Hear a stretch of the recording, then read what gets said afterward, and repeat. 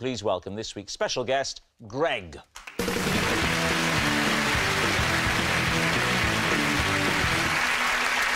So, Claire, what is Greg to you? This is Greg, and he is the RSPCA officer who came to my aid when a squirrel climbed into my handbag and wouldn't get out.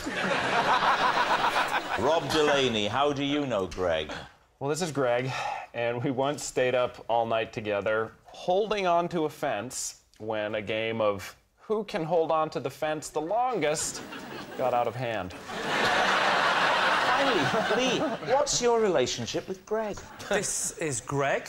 I was so nervous about appearing on TV for the first time that I made him come with me and pretend we were a double act.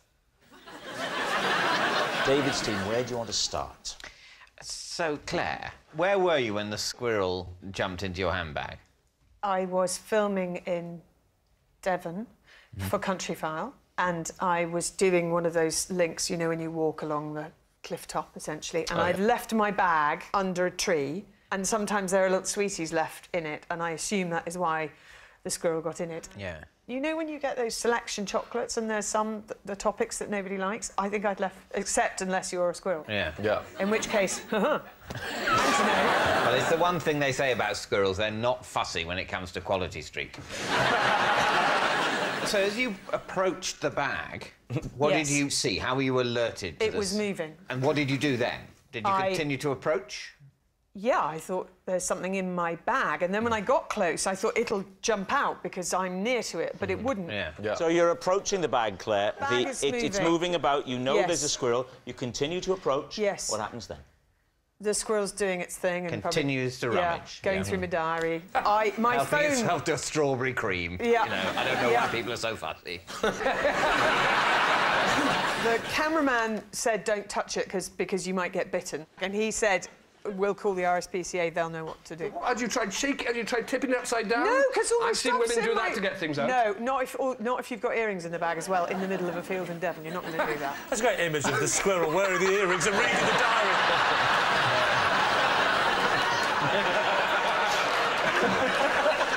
She's got a busy December. No wonder she's got 4 dates. So they rang the RSPCA. Greg came up to a cliff top in Devon. It did take a while. And the squirrel was still in your bag. Yeah. How did he get it out?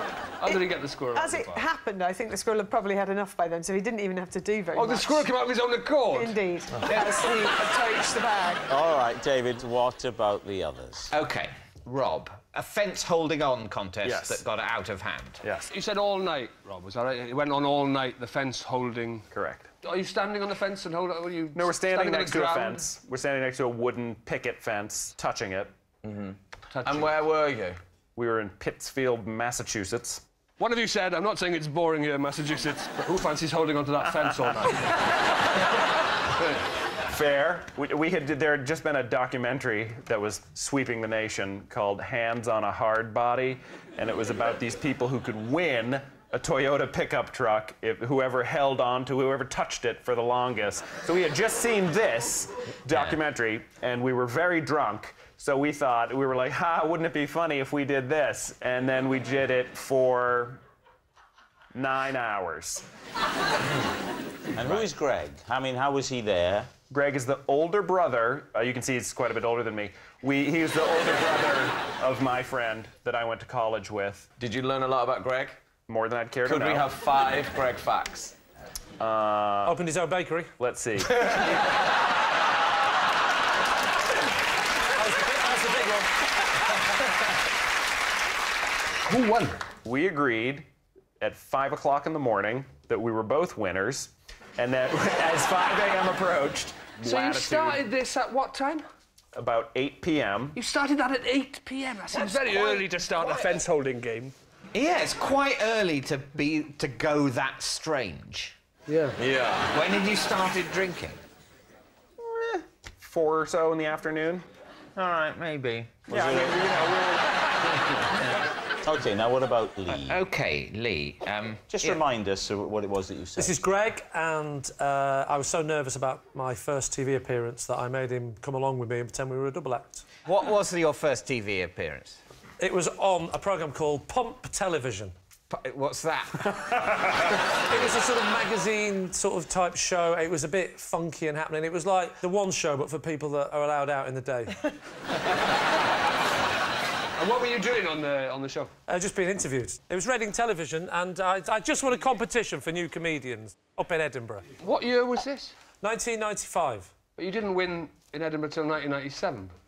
Oh, that's right. Sorry, I've completely messed up the story. I went on the show, Pump TV, to tell them that I could predict the future. You know, you said to us that you were a double act. What sort of a double act? So I rang up and said, oh, sorry, I'm actually... I do a bit of double act work as well. Can I bring my double act partner on as well? And they said, yeah, fine, what does your double act partner do? And without thinking, I said, he's a juggler. What happened when you got there? Did he have to get there and juggle? Well, this is the thing. There's another twist to this story, because obviously... Is the other twist to this story there's a complete lie? No, that... I don't think that would be a twist. So he comes on the show, and I tell him fairly last minute, I think with maybe an hour or two's notice, oh, by the way, I may have told them that you were a juggler. So now he's panicking, isn't he? So what does he do? Because he thinks he's going to be asked to juggle on the show, and he can't juggle. Yeah. So he bandaged his arm up. So thus he wasn't... If they said, can you juggle, he can say, I can't, I've hurt my arm. So all the way there in the car, you're not talking about why you're driving all those ways? We didn't drive together. I couldn't. He'd injured his arm juggling. No, that's not... that's not right, is he? No, I'm starting to think. No, I met him at the studio because he actually is from Reading. That's handy, isn't it? That was good. Was there any other guests on the TV show? I can't remember. I think there was a person who had a dog and the dog did something. Yeah. There was a bit of... It's a magazine. Or maybe he actually didn't have a dog, but he just persuaded the dog to come on because he was nervous. All right, we need an answer. So, David's team. Is Greg Clare's squirrel saviour, Rob's fence feeler, or Lee's pretend partner? It's a pretty unappetising menu, isn't it? I don't believe Clare Baldy. I don't believe that she would be scared. Somebody who hosts Country Fire. If there was a sound man there with a boom, you could have used that furry boom to entice... Like, maybe you could have pretended it was a badger. So if you were a lady and you saw your handbag moving, you wouldn't immediately think squirrel in there, would you? You'd think, oh, God, it's gone off again.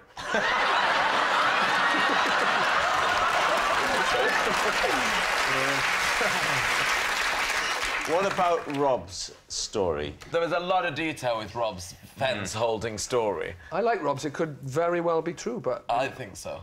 Greg's hands were made for holding on to fences. So you think Rob, who do you think? I think because Lee so rarely sounds plausible, I think it'd be nice to give him a little go. I think that when Lee went on Pump TV in 1995 with an average viewing figure of 14, he was too nervous to go on his own. I do. Yeah, I think Rob. You're going to say Rob Delaney. That's what we're going for. Yeah. OK, so, Greg, would you please reveal your true identity?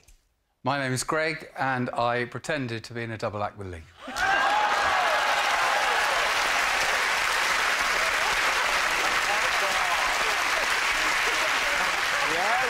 Greg is Lee's pretend partner. Now, we have a picture of Lee and Greg on TV together. There they are.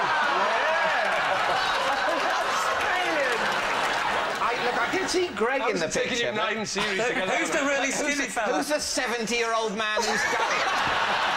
I'll tell you what, David. Coming from you, that is rich. It was True, Greg. I was very thin. I was 9 stone, though. I was a skinny lad. Blimey. Good Lord. But we've made great advances in medicine, and he's here with us today. Thanks very much, Greg.